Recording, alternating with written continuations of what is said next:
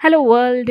In today's video I have used an RGB LED with MSP430 microcontroller to get different colors, and this is an application of pulse width modulation.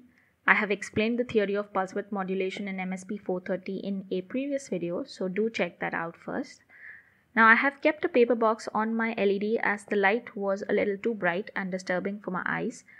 So you can also solder the circuit and put it in a plastic case to get a fancy little lamp. And over here you can see that we're getting some beautiful hues transitioning quite smoothly. So now let's look at the details for implementation of this project. Alright, so today's topic of discussion is MSP430 with RGB LED, and we are going to use pulse width modulation to basically light up our LED. So now let's quickly have a look at the software flowchart. So first of all, we'll be starting and we'll be stopping the watchdog timer. Then we'll be setting 3 pins for output mode, that is out mode 7. And these 3 pins will provide us with PWM signal, and each of them are connected to red, green and blue pins of the RGB LED. Then we also enable the timer interrupt, which will cause an interrupt after every 10 milliseconds. Then we start both the timers, that is timer A0 and timer A1, as we have used both of these for this project. Then we enable the low power mode and interrupts. After every 10 milliseconds, timer ISR is called, and basically at the end of 50 milliseconds, it calls a method which is called as update color. As the name itself says, this method helps us in changing the color after every 50 milliseconds interval. So now let's understand in depth what are we trying to accomplish through this method. So there's something called as color wheel, which consists of 3 primary colors, that is red, green and blue, and we mix these in varying proportions to get different hues. For example, mixing red and blue gives us magenta. On mixing blue and green we get cyan. On mixing green and red we get yellow and other shades, and I have no idea about the names of these, but you get the gist of it. You get all these fancy colors. Alright, so there are a few points that I'd like to highlight about this method. First being the brightness of the color, that is the saturation, is varied by changing the duty cycle or the T-on time.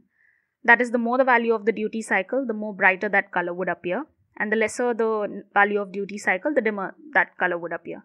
So you can increment or decrement the duty cycle by a particular value, and I have chosen it to be 50 in case of our code. You can use a lower value and you can get more number of hues or colors. Lower the value, less abrupt would be the change in color. However, I think 50 suffices. Next, in order to see a smooth transition and not a rapid change which is too hard for your eyes to detect, we use timer interrupt, and as we've seen, collectively it gives us a delay of 50 milliseconds before the next color change. Then the PWM frequency has to be higher than the eye response time, which is at around 50 to 90 Hz.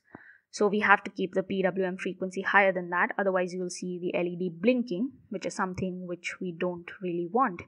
That's why we've selected the PWM frequency as 1 kHz. That means the clock frequency is at 1 MHz, and the CCR register value for both the timers is kept at 1000 to accomplish, to basically get this value of 1 kHz. Alright, so now let's see the logic that we've used for mixing the colors. I have basically mixed 2 colors at a time, and I've kept the third one off, and this is the logic that I have used. There is no hard and fast rule as to you have to use this logic only, but the idea was to simply implement PWM and get fancy colors. So you can see that the red color's duty cycle is kept high at 750, thus there is more proportion of red and less of blue, and gradually red is decreased and blue is increased by changing the duty cycle between 0 and 750, and as discussed previously, I'm changing the duty cycle by a factor of 50. Now you can use a smaller number and you can get more number of hues, which I have already said. Anyway, next we have the starting value as 750, 0 and 0, and the final values for red as 0, blue as 750 and green is obviously 0. So now what we are going to do is we're going to decrease the amount of blue that we've used and increase the amount of green. So we're going to mix blue and green, and we're going to keep red as constant at 0. So with that, blue is decreased, green is increased. Lastly, we mix green and red, and here we are going to decrease the amount of green, and then we're going to increase the amount of red. So red's proportion is increased, and then again we switch to red and blue combination, and this cycle keeps on repeating. So now you can see that there are total of 15 intensity values that you get.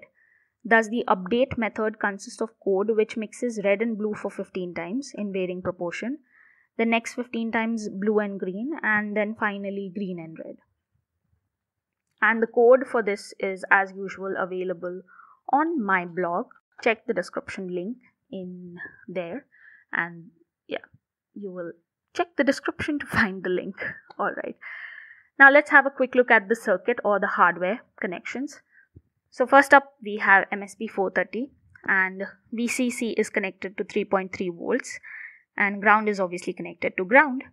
Next we have RGB LED, and the one which we have used is common cathode.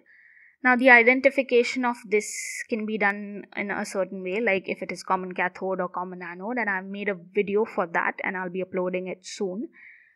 But this one is common cathode, thus the longest pin, that is cathode, is connected to ground, and the pin corresponding to red is connected to 220 ohms current limiting resistor, and the other end of this resistor is connected to P2.1 pin. Similarly, the green pin is connected to P1.6, blue is connected to P2.5. Now these pins of microcontrollers are not selected randomly, as I had already discussed in the previous video. So these are like timer specific pins. They are assigned for this particular purpose, and these are the corresponding registers, timer registers, which are used for these three colors. So check the previous video if you're not aware about these registers. And TA0 and TA1 CCR0 registers have the value of 1000, as I had already said, so that they can provide a PWM frequency of 1 kHz.